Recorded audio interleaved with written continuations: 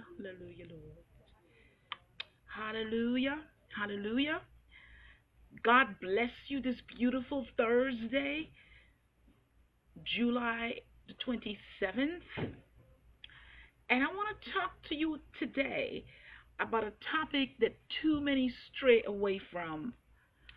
We live by the tradition of what we've heard about this, and we don't understand the biblical view of this. And what we're going to talk about today is tithing. We're going to talk about the relationship between the freedom of tithing. So, the relationship between freedom and tithing, spiritual freedom that translates into every type of freedom. That's what we're going to talk about today. Have you ever given an infant a treat? Sometimes you go to the store and they pick up a treat, and then you take it from them to open the package, and they throw a fit. They throw a bitter, loud fit, crying and carrying on because they cannot trust you. They don't have the capacity nor the experience as yet to trust that you're helping them enjoy this treat by removing the wrapper. And so they are overcome with anguish. And it's the same way we treat tithing. If we don't remove the wrapper from the infant's treat, what do? They chew the wrapper and the treat. And that's no way to enjoy a treat. So many of us see tithing the same way. We pitch a fit because God asks us for a tenth, or we think we're giving it to the church. We think we're giving it to that pastor. So we pitch a fit, not yet having the capacity, nor the ability, nor the experience to understand that God is taking it to give it back to us in a more enjoyable way, to make our experience much more pleasant and bearable.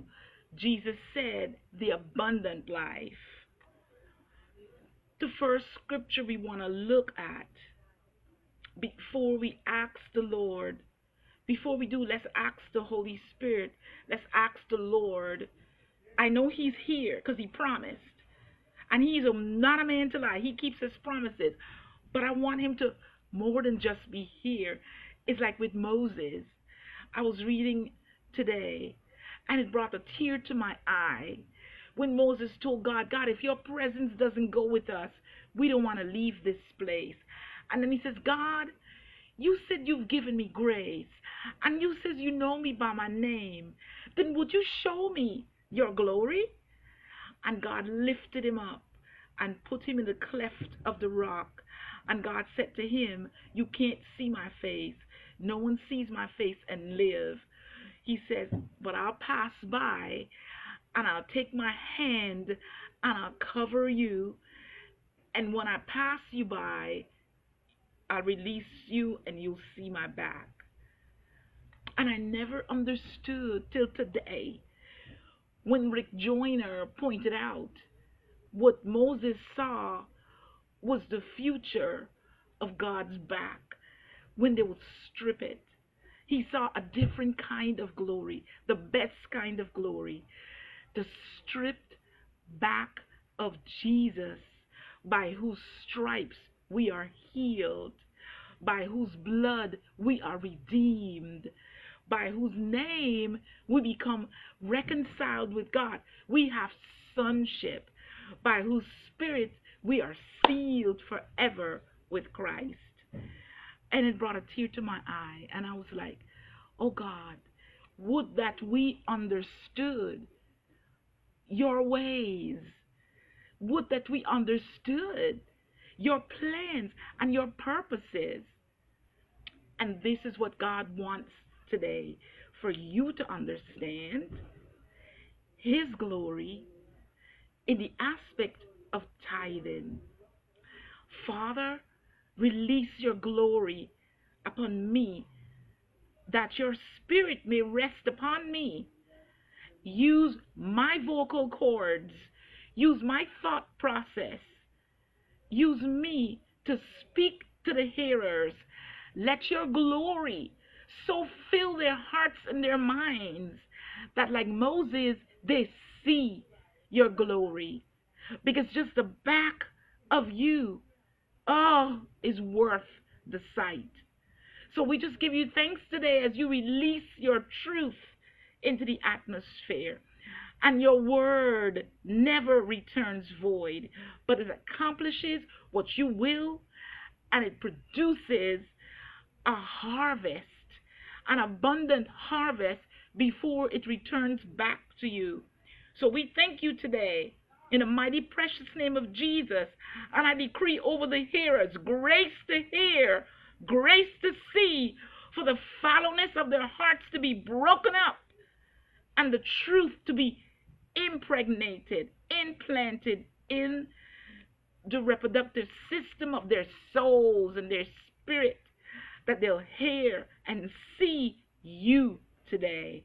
In Jesus' name, amen. Ecclesiastes 10:19 is where we want to start. Ecclesiastes 10:19 says this: a feast is made for laughter, and wine makes merry, but money answers all things. Patrick Henry, in his commentary about this verse, says, wine makes merry, it makes glad the life. You could just see a person who took a glass of wine, 2 glasses of wine, they become so relaxed, they become so giggly, they become so happy. Wine makes merry. It says, and a feast makes laughter. When we sit around the table enjoying a feast, we laugh, we talk, we enjoy ourselves. He says, but money is the measure of all things and answer all things. Pecuniae obedient omnia. Money commands all things. Though wine make merry, it will not be a house for us. It can't be a bed for us. It can't be clothing nor provision. It can't be portions for our children. Same with a feast. Feast makes our belly full, makes us make merry. But a feast cannot provide our needs. But money can provide the feast. We need money to provide the feast, to make merry. And we need money to buy the wine to make our hearts glad. If men have enough, this is what Matthew Henry says, if men have enough of money, it will be provision for all of these, the feast and the wine. The feast cannot be made without money. And though men have wine, they're not so much disposed to be merry unless they have money for the necessary. So money answers everything. Now you've got to understand, money is not everything. Matthew Henry goes on to say, it will not procure, money will not procure pardon for sin, nor the favor of God, nor the peace of our conscience. The soul as it is not redeemed by money. It's not maintained by money.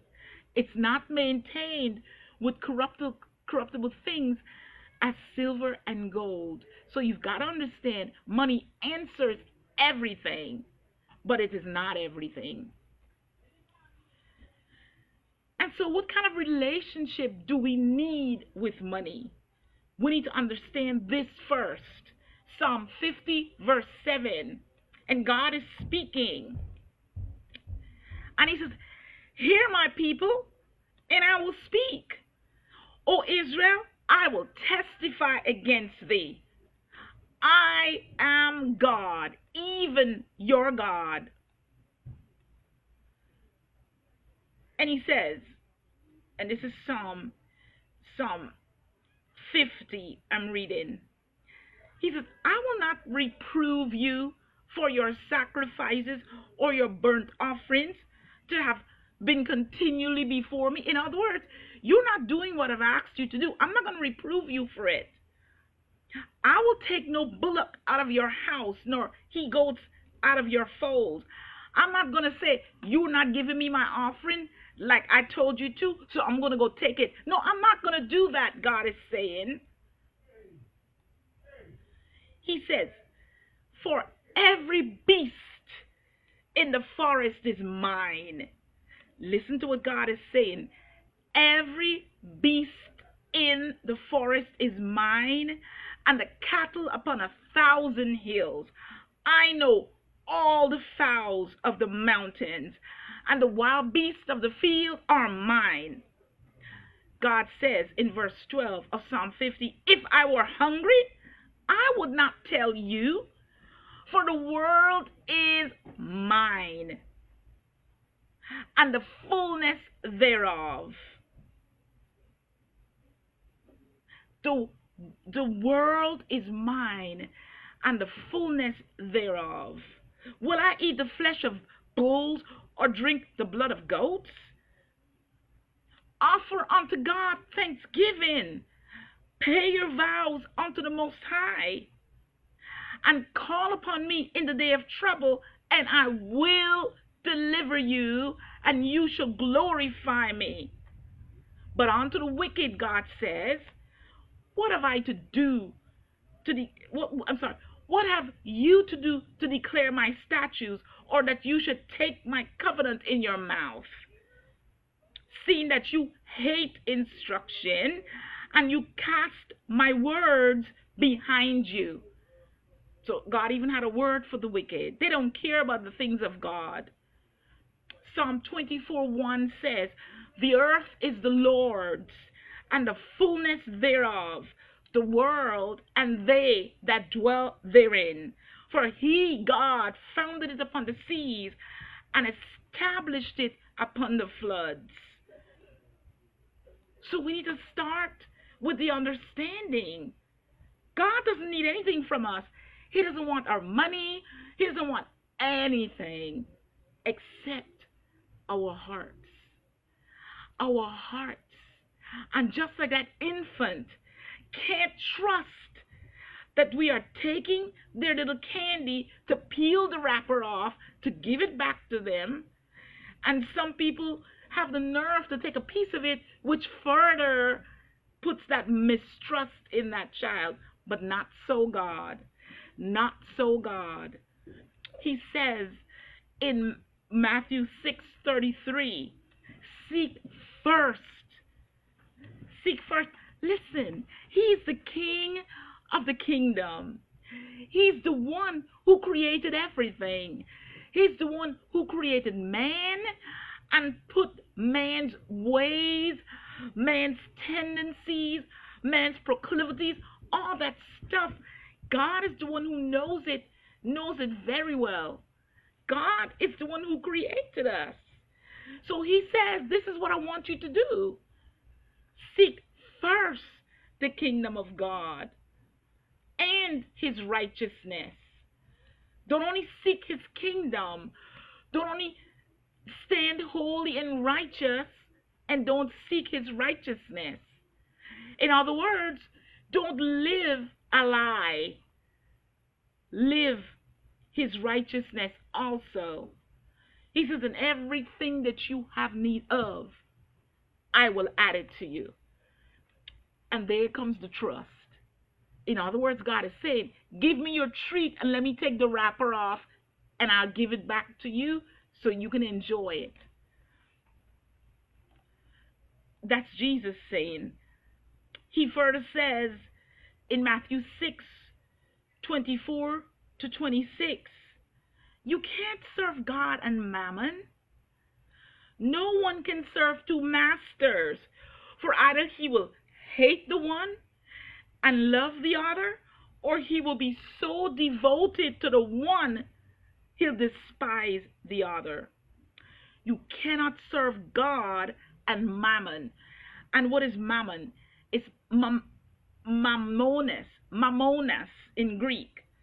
And it's money, possessions, fame, status, or whatever that you value over God.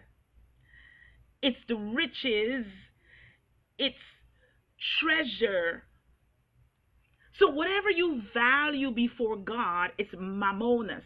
It's a spirit. And you can't serve God and mammonas. And that's what so many of us lack. And the thing is, we pass it through the family because we open door to spiritual demonic activity, and these spirits come into the home, come into the family, the spirits of lack, the spirits of addiction. Some people gamble. Some people do just wicked things to get money. They do scams, all kinds of stuff they do. They lie, they steal to get money. And what they do is open the door to demonic activity that passes through the family. And remember, when these demons come in, they do not come alone. So you look at your grandchildren and you wonder, why are they all homosexuals? What is going on? It's because of doors that have been opened to disobedience to God, because you won't give God what is his so he can take care of it and give it back to you. It's like Jesus with the 5,000. I didn't plan to talk about this, but it is a good place I see to bring it in. The people were with him for 3 days and they were hungry, and so it's time for them to go. And he says, give the people to eat. And the disciples are like, we don't have anything to give them to eat. And even if we had money to buy for them all to eat, there's not enough to give all these people to eat. And this is what Jesus says. What do you have? And there was a little boy. Trust the children. They're so childlike. And that's what God says we have to be.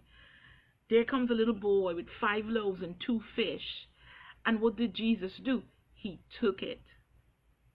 He lifted it up and he blessed it. And what did he do? He gave it back to the disciples and told them to give it to the people. He blessed it because the little boy gave it to him, or the little boy brought it to the disciples. See, you bring it to church, to God's disciple. The disciple gave it to Christ. Christ blessed it, and then he gives it back. And he tells you, give it out to the people. And look how many was left over. Baskets were left over. Tithing. We need to understand the relationship between tithing and freedom. Now remember, money answers everything. It's just nature. It's just a law. And if you don't believe it, I would like for you, for the next 3 months, not to pay your mortgage. I would like for you for the next 3 months not to pay your electric bill. Don't pay your water bill. I would like you for the next 3 months. Don't pay your credit cards. Just don't do anything with that money. Put it in the bank if you want to. Go ahead and put it under the bed if you want to. And you watch and see what's going to happen. There'll be more stress on you than the law allows. Because they'll be giving you foreclosure notice. They'll be calling you. All kinds of stuff. Money answers everything. And if you don't pay the mortgage, If you don't pay the rent, they'll come knocking on your door.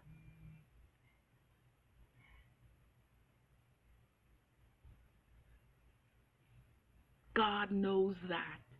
He knows the hold that money has on us. He knows the fear that money brings to us. So he says, give me 10% of that money. And when you give me 10% of that money, I will unwrap it. I will open the windows of heaven and I will pour you out a blessing. How many of us obey that? And if we do we obey it like that infant throwing a fit because we're not? Or do we do it and learn to decree and declare, God, this is what you said and I'm going to trust you? Let's move on. Where's the origin of tithing in the Bible? People say, it's the Old Testament. It's the Old Testament law. It's not so. It's not so. The law came by Moses. We see the origin of tithing from the Garden of Eden. In the Garden of Eden, when Adam sinned, what did God do? He clothed Adam and Eve with animals' skin.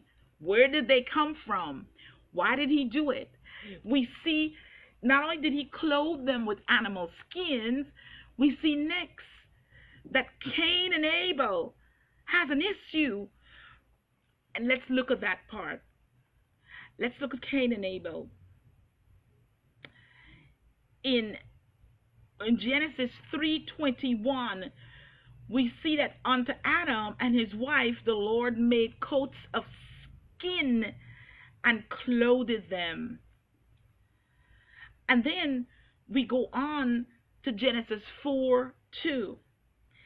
And we see Abel was born. And it says Abel was a keeper of sheep, but Cain was a tiller of the ground. And in process of time, it came to pass that Cain brought of the fruit of the ground an offering unto the Lord. But unto Cain and to his offering, God had no respect. God had no respect for Cain's offering. Cain's offering was the fruit of the ground that he worked with his hands. Why wouldn't God accept it? Because it's obvious that God trained Adam and Eve about the offerings of blood. And that's where the animal was killed so they can have skins for their clothing. And they passed it on to their children, their first two children, Cain and Abel. So when it was time to offer to God, it says Cain brought the fruit of the ground. God had no respect of his offering. And what it says in verse 5 of Genesis 4, Cain was very angry, and his countenance fell. And God said to him, Why are you angry? And why is your countenance fallen? If you'd done the right thing, would there be need for this? Verse 8, Cain talked with Abel his brother. And it came to pass, when they were in the field, that Cain rose up against Abel his brother and slew him. So Cain killed his brother. He allowed that anger and that jealousy. And it all started because he didn't do what God asked. He did not give the tithe as God decreed, declared, set. So we see that happening from the beginning of time. And then we move forward to Abraham. And this is when God is going to pull out a group of people for himself. Why did he do it? So we can keep our eyes on them and see how God interacts with them so we can understand how God will interact with us. Not only that, out of this group of people, a seed would be born. Like he told them from the beginning in Genesis, the woman will bear a seed, and that seed will crush the head of the enemy, and the enemy will bruise his heel. So out of this group came Jesus. And so we see this pass it on to Abraham first. And let's look at that now. In Genesis chapter 14, we see that Abraham went out to war. And Melchizedek, the king of Salem, the king of peace, brought forth bread and wine, and he was the priest of the Most High God. And he blessed Abraham and said, Blessed be Abraham of the Most High God, possessor of heaven and earth.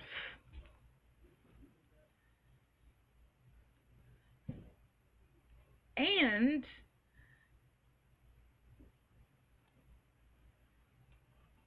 they set up a pillar, and it said, wait a minute, I skipped something. Verse 4, Genesis 14:20. He said, Blessed be the Most High God, who has delivered your enemies into your hand. And Abraham gave Melchizedek a tithe. Now it says here, he gave him tithes of all. And it seems a little confusing. Who gave who tithes? That was clarified in the New Testament. When we come down to the book of Hebrews, Hebrews chapter 7 verse 7 retells the story. It said, This Melchizedek, king of Salem, priest of the Most High God, who met Abraham returning from the slaughter of the kings, and blessed him, to whom also Abraham gave a tenth part of all. First being, by interpretation, king of righteousness, and after that also king of Salem, which is king of peace. Here the description of Melchizedek, king of Salem, king of peace, king of righteousness, without father, without mother, without descent, having neither beginning of days nor end of life, but made like unto the Son of God, and abides a priest continually. We're seeing this is Jesus way back in the Old Testament that Abraham paid tithes to. Now consider how great this man was, unto whom even the patriarch Abraham gave the tenth of his spoils. And verily, they that are the sons of Levi, who receive the office of the priesthood, have a commandment to take tithes of the people, according to the law, that is, of their brethren, though they come out of the loins of Abraham. Okay, I'm going to go back to Genesis. We're seeing the origin of tithes. People say it's the law. It is not the law. It came since in the book of Genesis, in the Garden of Eden. We see it made clear with Abraham and Melchizedek. All right. And now let's look at somebody else. Let's look at Jacob.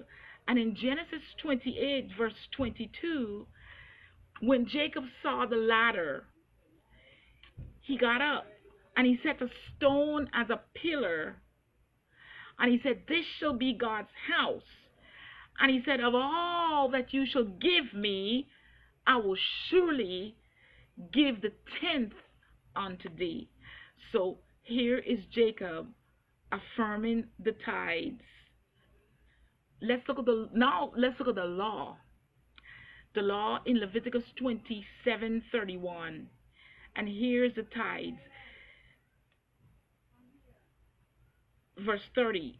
Leviticus 27:30. And all the tithe of the land, whether of the seed of the land or the fruit of the tree, is the Lord's.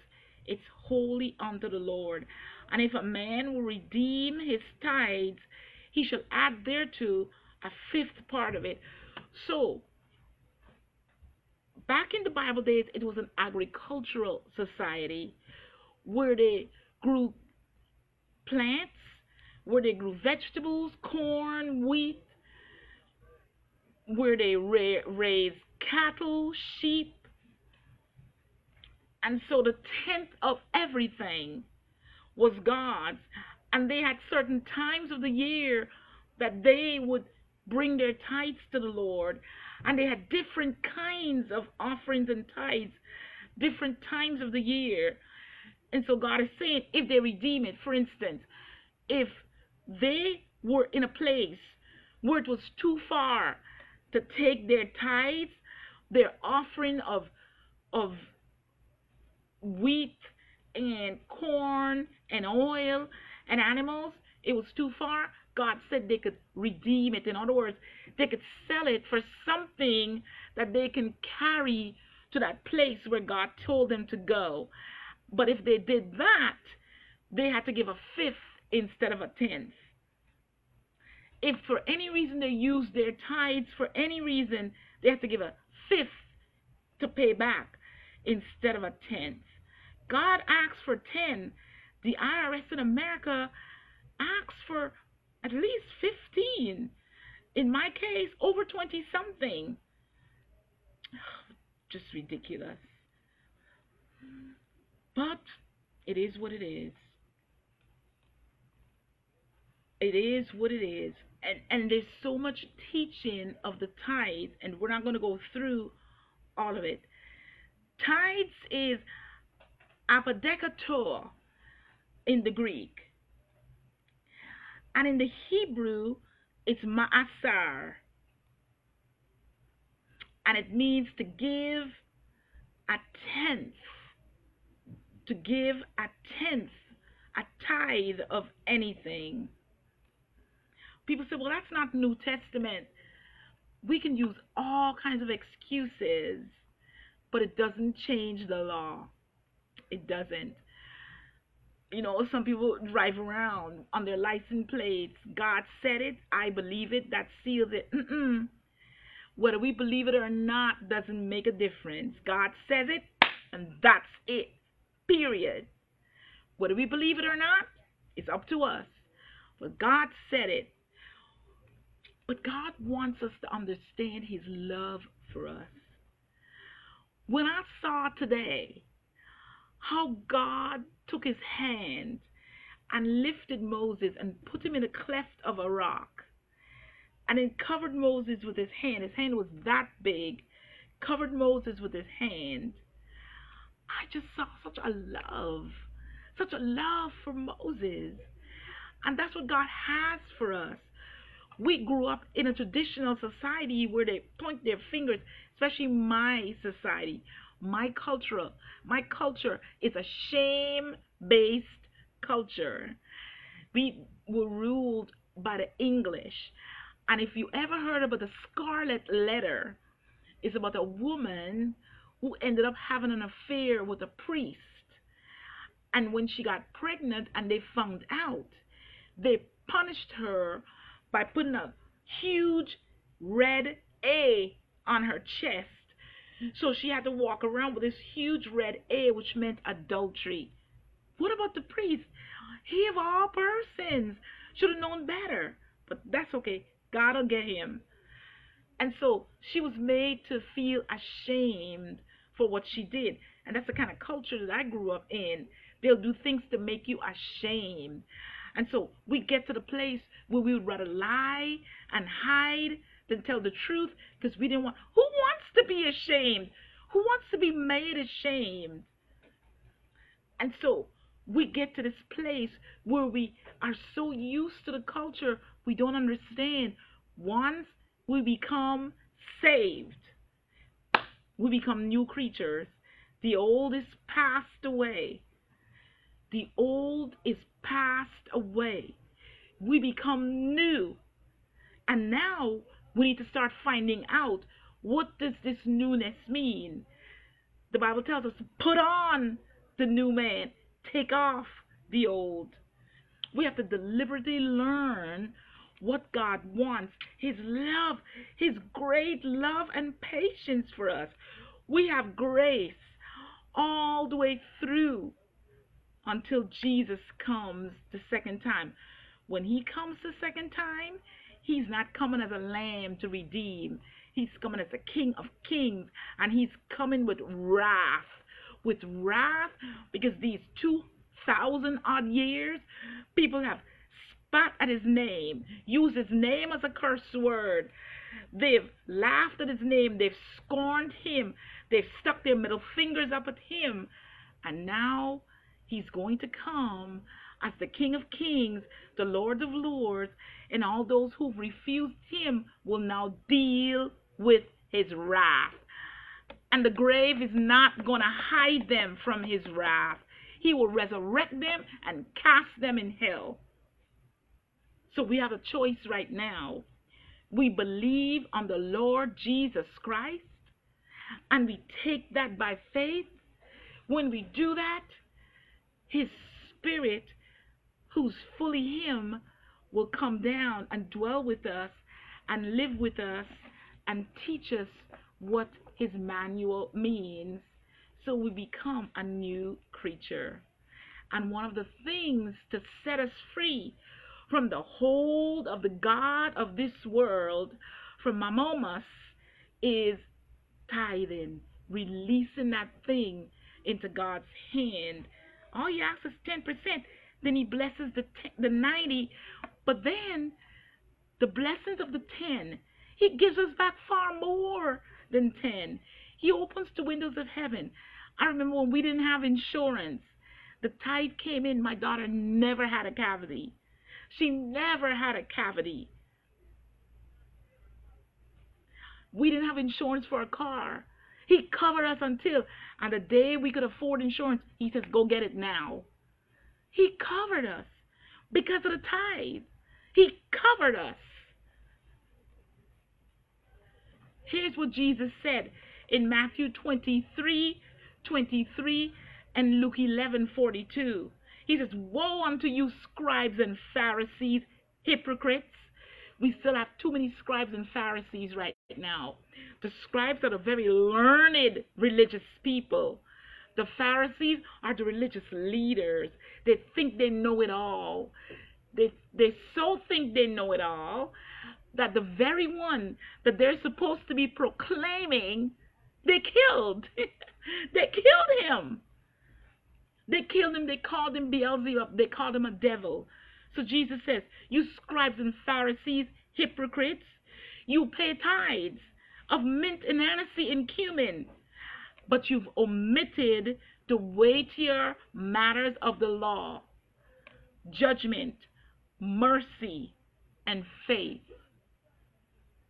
What does the Lord require of us? To love mercy, to do justice, and to walk humbly with Him. That's what He requires of us. He says, you ought to have done the tithing.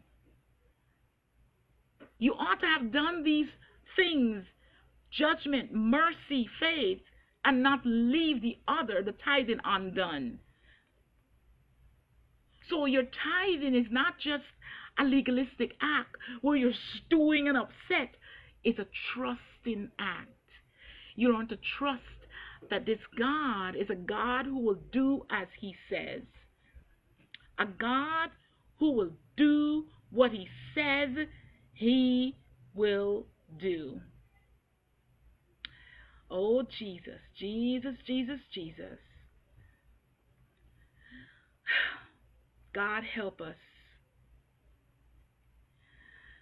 I'm going to let you look. There's so much Hebrews chapter 7 is a deep chapter, but hopefully it will give you a better idea of what this means. Let's now go to the New Testament and look at some things. The first thing I want us to look at is 2 Corinthians chapter 8, verse 9.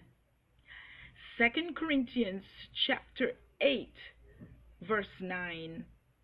And what does it say? It says, "For you know the grace of our Lord Jesus Christ, that though he was rich, yet for your sakes he became poor, that you through his poverty might be rich." And don't let people tell you, that's spiritual. You see, there's something called a Greek concordance. And with Google, you can find it easily.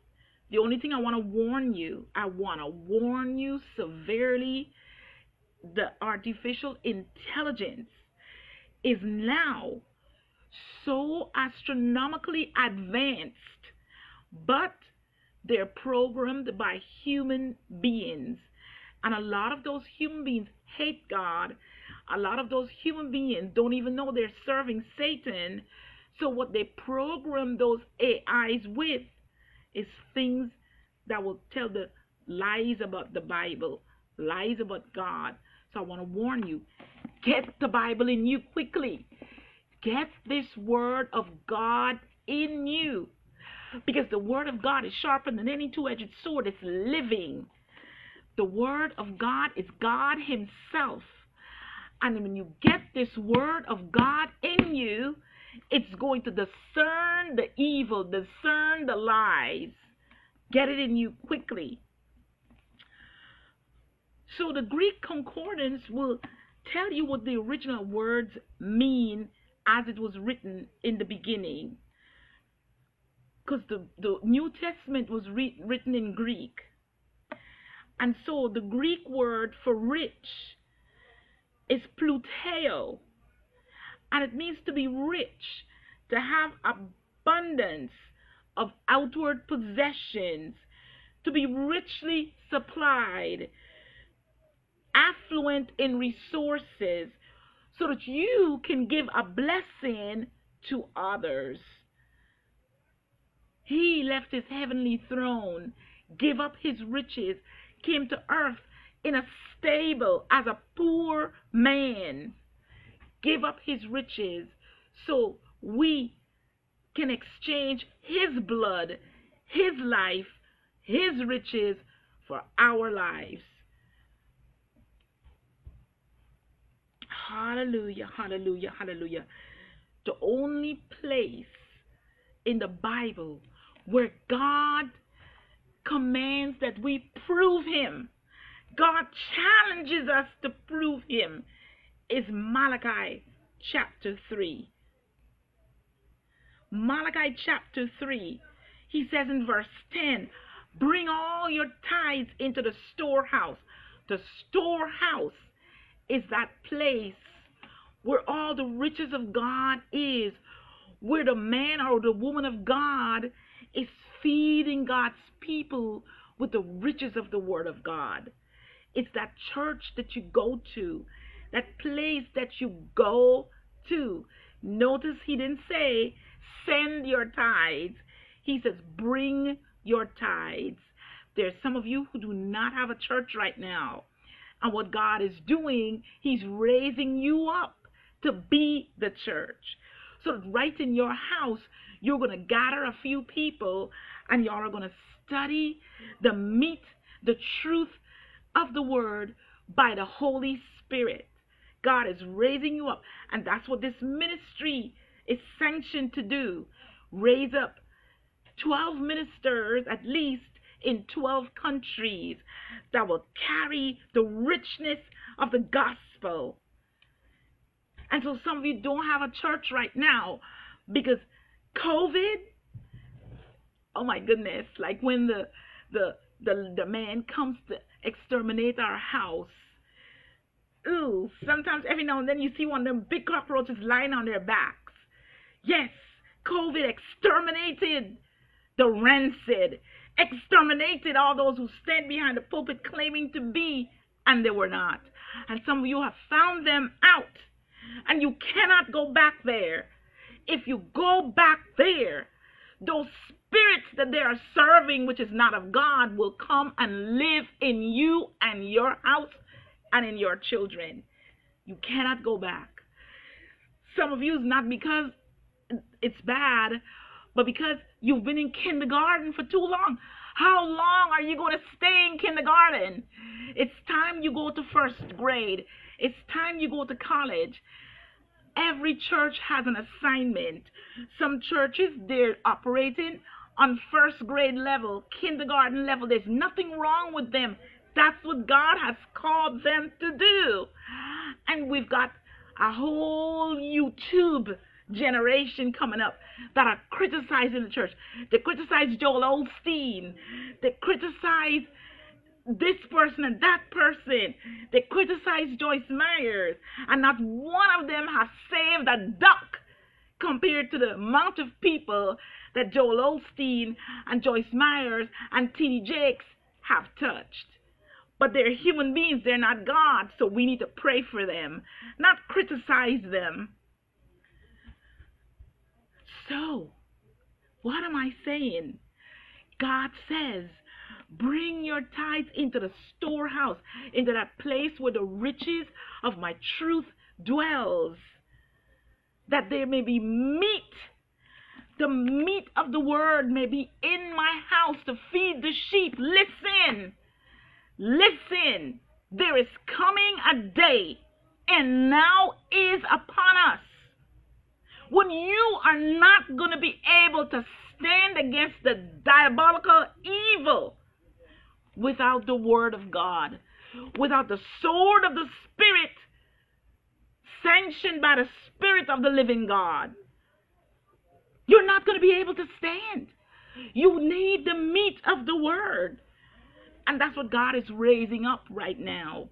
So you bring your tithes to the storehouse, not send it. You bring it. That means you go there. You go there. For those of you, God is going to show you where to go, or he's going to cause you to open up your house. I said it when COVID started, that God is raising up house churches just like in the days of the Bible. God is raising up women like Lydia in the Bible, the woman of purple who supported Paul and the disciples. God is raising up children who are going to turn their backs on all the evil, and they're going to stand for the truth, like Daniel and Meshach and Abednego. It's happening. It's already happened. Don't let him pass you by because you're throwing a fit over a little bit of money that God doesn't want. And you know what? I am so happy to teach this because none of you except two send tithes here and give to us. So we don't care what you think. We just want you to know the truth. We're not asking you for your money. We don't want your money. We want from God. And if God tells you to send to us and you don't, then you're acting like that infant throwing a fit. And God is going to love you. God is going to love you. But you can't stand against the wiles of the enemy, the diabolical plans of the enemy. Listen, he's coming to houses and stealing husbands and turning them to sissies. He's coming for our boys and turning them to sissies. He's coming for our girls and turning them into men. And we have to, before he comes, stand at that door with the word of God and says, not here, not on my watch. But you cannot do it without the word of God sanctioned by the Spirit of God. Because it's the Spirit of God that has the anointing that breaks every yoke of bondage and every diabolical enemy that comes to your door. Amen? So he says in Malachi 3:10, bring all, not some. If you take some, redeem it. Some of you need to start all over today. Start over. Brain fresh. Repent for not giving the tithes and start fresh. Start fresh. Set it up like my daughter does. She has it come out of her paycheck. So she says, I don't see it. When I see my paycheck, my tithe is already taken out. So I don't depend on that. I don't depend on the tithes. It's gone to where it needs to go to. You have to be wise as serpents and harmless as doves. So he says, prove me. Prove me, God says. Prove me now. Prove me now with your tithes, says the Lord of hosts, if I will not open the windows of heaven and pour you out a blessing, that there shall be no room to receive it. Somebody calls and says they have a job for you. They created a job just for you. Yes, I know somebody. I'm not going to say who.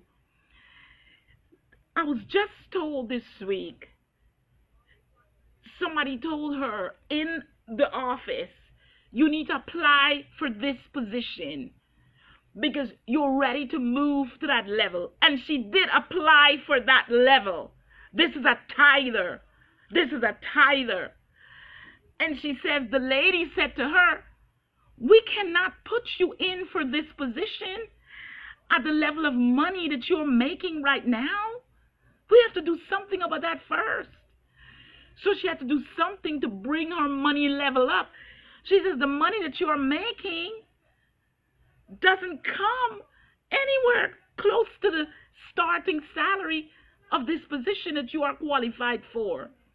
So she did something to bring that thing to the place where now your salary is where it should be. Go ahead and apply for that job. Imagine that.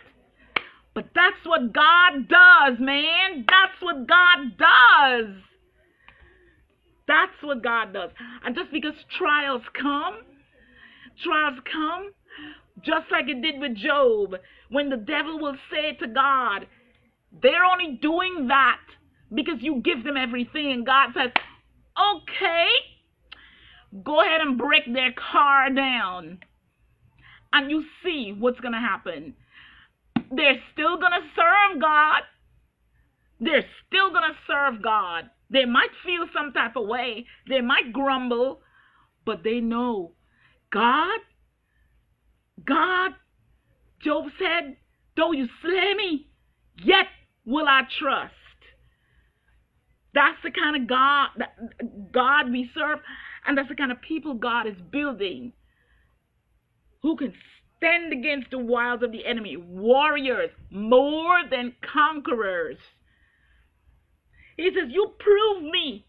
If I won't open the windows of heaven, the windows of heaven are already opened.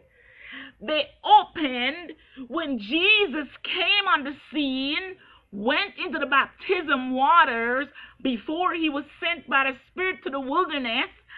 The waters, as he went into it, the heavens opened, and a voice said, this is my beloved Son. Hear him. Hear him. And that's what we're doing right now. Don't hold on to 10% and cause so much God has for you to be forfeited for 10%.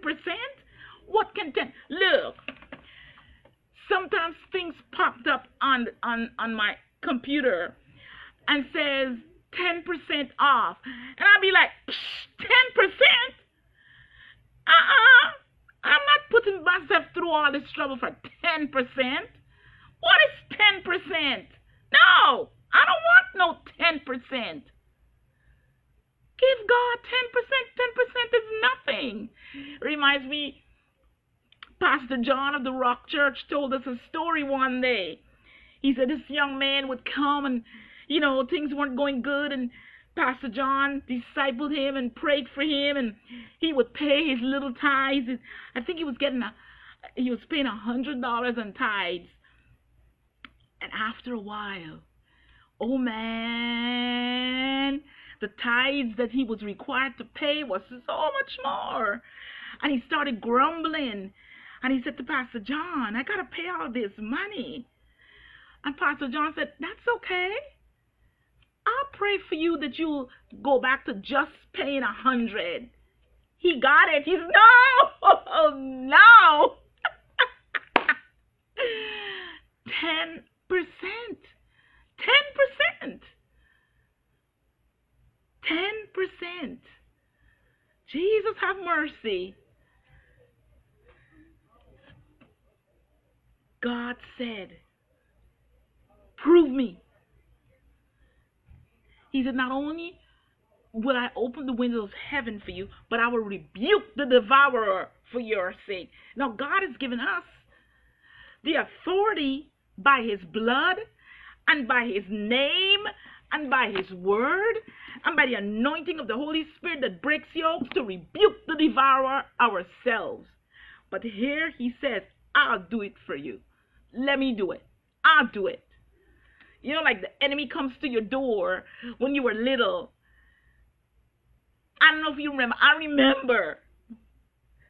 And my brother will say, get out of the way. I'll take care of this. One of the kids today in the classroom, I guess he pulled his phone out and he was playing on his phone and I didn't see. And one of the girls says, you got your phone out. And I says, uh-oh, bring that phone to me, because he was told the day before twice, put his phone away. So I took the phone. He was so mad at her. He said, I'm going to get my sister after you. I'm telling you, our daddy will go after the devourer for us. He says, he shall not destroy the fruits of your ground.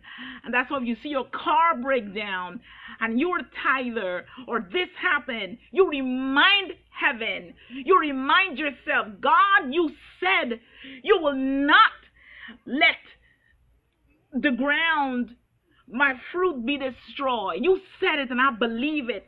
So though I see this happening, I choose to believe you. I choose to believe you, God, and I stand on your truth. That's what faith is. It's standing in a place where we don't know what's going to happen, but we trust what God says. Faith. Faith comes by hearing with our hearts, by doing what God's word says. And the Bible says in Hebrews 11:6, faith, believe in God, pleases him. It's the only thing he has pleasure in, that his children believe him. His children believe what he says. He says, bring the tithes into the storehouse. Bring the offerings into the storehouse. He says, improve me. If I will not pour you out such a blessing, there won't be room enough to receive it. And I'll rebuke the devourer for you. And you believe what your Father says. That's faith. He said, I will reward those. He's a rewarder of those who diligently seek him.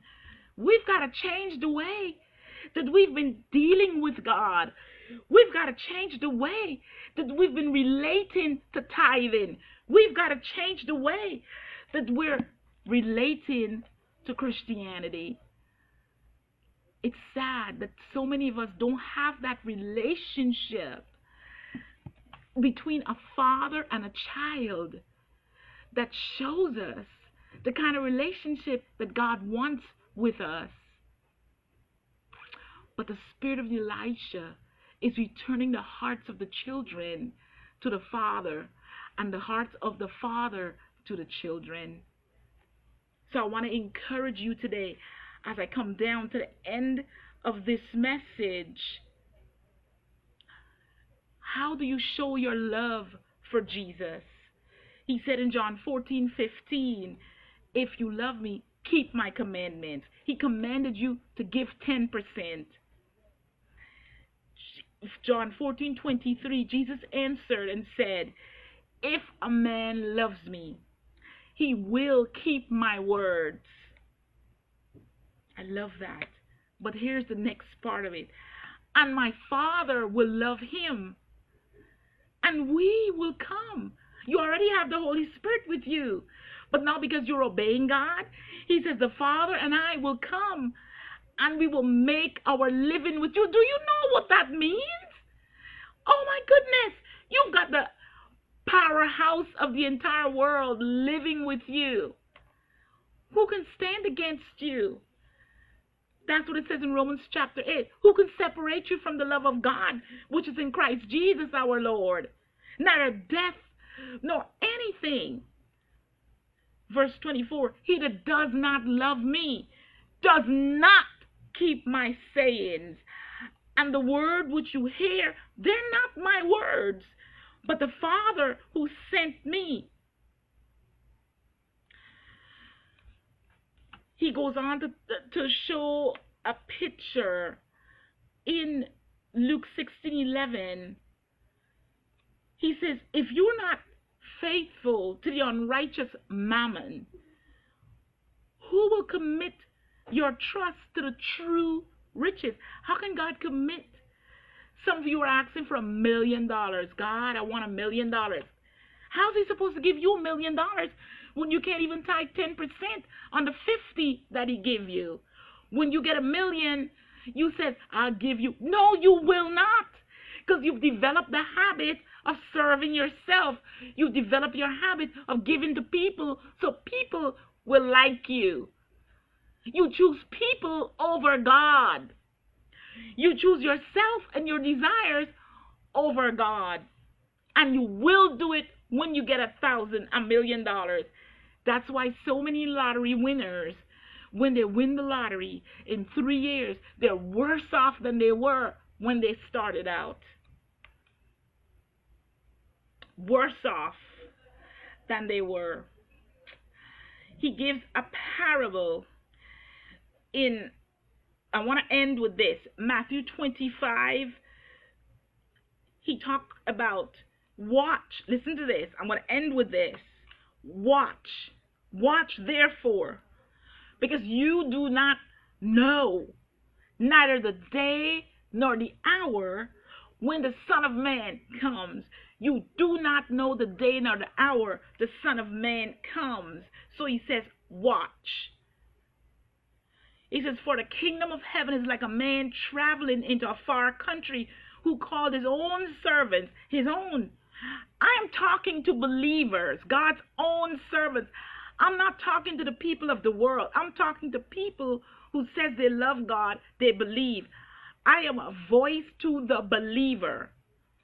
He says he called his own servants and he delivered his goods unto them. He gives you breath. He gives you strength to get up and go to that job. And unto one he gave 5 talents, to another 2, to another 1, to every man according to his several ability. And then he took his journey. And that's where he is right now. He's taking a journey and he's coming soon. And he says, some of them gained more.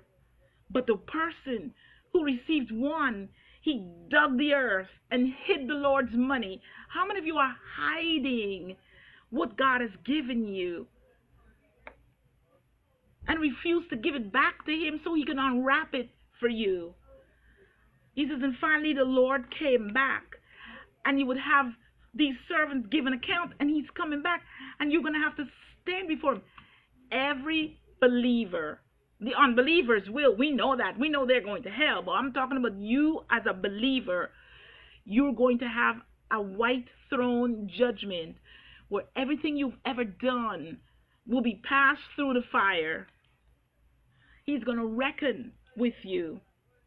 And the one who didn't believe, who acted like he did and didn't, here's what he said. He said,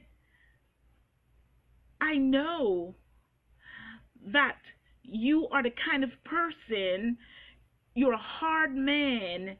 You reap what you don't sow, and you gather where you've not strawed. He's a master. He's supposed to send you out there to do it for him. That's why he's the master. He's paying you to do it. He says, I know you reap what you didn't sow, and I know that you have what you didn't straw. He said, so I was afraid, and I went and I hid my talent. No, I hid your talent in the earth. And so here it is now. And the Lord says, oh, so you wicked, slothful, lazy servant, you knew that I reaped where I sowed not, and you know I gather where I have not strawed. Therefore you ought to have sent my money to the bank, so that at least I will have interest when I came back. At least I would have had my money back and interest. You lazy, unwise, filthy servant. He says, take that talent away from him and give it to them who has. He says, for everyone that has shall be given, and he shall have abundance. But from him that has not shall even what he has be taken from him. And he says, he shall be cast into outer darkness. Don't think it's hard to do what God says. Let's develop a different relationship to God and the Bible. I am talking about tithes. And I'm not asking you for money. I'll never ask you for money. I just hope God doesn't tell me to ask you for money. As far as I'm concerned, it's not so. So I'm not telling you to send me. You send it where God tells you to. Give God your treat. Let him unwrap it for you. Stand patiently and expectantly expect to eat that delicious treat unwrapped. Let him do it for you. Stop fighting against him. Stop complaining about pastors who are not doing what they should do. You're putting your mouth on God's man, and God hates it. Just like God hates anybody criticizing you. He doesn't like it. Don't criticize God's people. Pray for them. Let them be. Let God deal with it. You do what God asks you to do. What has God asked you to do? We need to understand the relationship between freedom to stand on God's truths, stand on God's word, and know that our change is coming. Know that whatever it is that we desire, he's put it in our heart, and it's coming. He's preparing us for it, but we got to start somewhere. Wouldn't you? I want to challenge you. Believe God. Believe God. Believe his prophets and live. Believe his word. Believe the prophecy of this book. The Bible talks about those who believe this prophecy of this book. This is God's truths. Tithing has nothing to do with the other man. It has to do with you. You tithe because God told you to. And do it with a cheerful heart. Ask him to give you that. Ask him to change you. Ask him to help you understand, like Moses did. And he lifted Moses up and put him in the cleft of the rock. Oh, what a God. May he show you his back tonight, that he allowed them to do for you and me. May he show you, like Thomas. Thomas says, I'll never believe unless I see the scars. May he show you his scars. 10% in exchange for what they did to him? That's priceless. 10%? 10% is nothing. 10% of $1 is 10 cents. It's nothing. It's nothing. Let's obey God. And I challenge you to see him open the windows of heaven, bring that husband back. He's coming back, saved and filled with the Spirit. Oh, yes. Those sons are coming home, bearing their sheaves. Oh, yes. You keep doing what you're doing. Keep tithing, Lydia. Keep obeying God. Sometimes you look and you see people having so much money to do whatever. They're not tithing. They're not building treasures in heaven. See, when things come to us, we can say, send me some of my money from the bank of heaven. Oh, yes, write a check from the bank of heaven and send it, God. Sell a couple of cattle on 1,000 hill and send me the money, because I'm a tither. I can confidently say, God, I am joint heirs with Christ. Romans chapter 8. Everything belongs to Christ. And we are joint heirs with Christ. So I can say confidently, God, this bill is due. And I have no idea where it's going to come from. So I'm trusting you. Sometimes I say, God, sell a couple cattle and send me the money, because I need it today. However you do it, I trust you. Unwrap my treat and give it back to me. I'm expectantly waiting. I can't wait to taste my treat.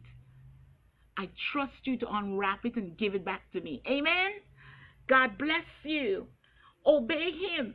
What's the use of being a Christian when you don't obey it? It's like the Americans today.